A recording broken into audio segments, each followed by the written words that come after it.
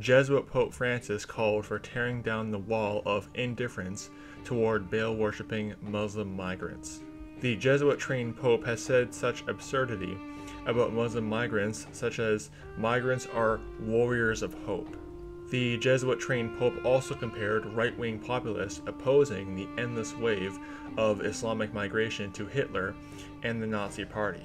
This isn't surprising considering that Islam is a product of Romanism.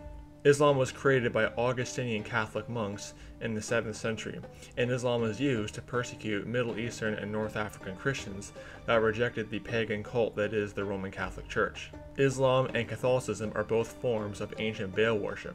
Rome is the mom of Islam. This is one of numerous occasions in which the Jesuit Pope advocated for Islamic migrants flooding Europe. The Catholic Church and the Jesuit papacy are the loudest voices in support of Baal-worshipping Muslim migration into Europe, and as stated before, this is not surprising considering that Rome is the mom of Islam.